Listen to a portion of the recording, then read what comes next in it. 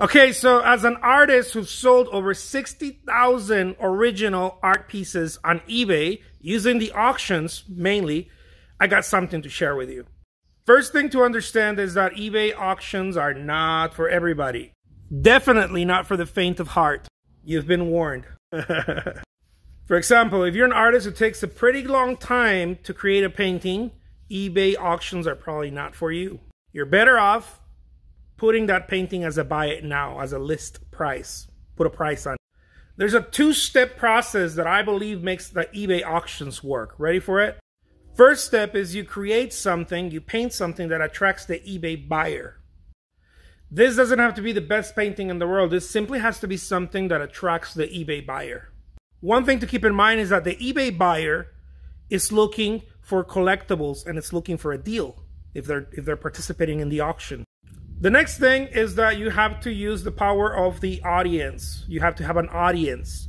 People, repeat buyers, or people that are listening to what you have to say. This could be an email list. That's pretty much the best one. Or the infamous social media platforms. If you're auctioning something on eBay and it's selling for a very, very low price, I don't know, $10, $20 or something like that, I see that a lot. Usually means two things. Your artwork is not that great. I'm not saying it's bad art, I'm saying it's just not capturing people's attention. And number dukes, you don't have an audience, so you're just relying on whoever shows up on eBay that day. So long story short, if you're going to put something on eBay, make sure that it's something good. And the only way you can know that it's something good, that's going to attract people's attention, you got to test.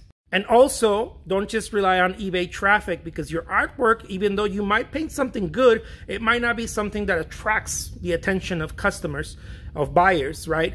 And so you're going to have to throw some traffic in there that doesn't just rely on the eBay traffic. Selling a painting on eBay via their auction, it's no different than having a piece of content on TikTok go viral. If the piece of content is just not good, it's not going to stick on the wall. It's not going to stick. It's just not. You might think it's valuable, you know, but if it doesn't capture people's attention, it's just not. It's not going to work. So you need to create something that captures people's attention, again, and get some traffic in there from other sources, from other places. That's pretty much it. Hope this helps. Peace.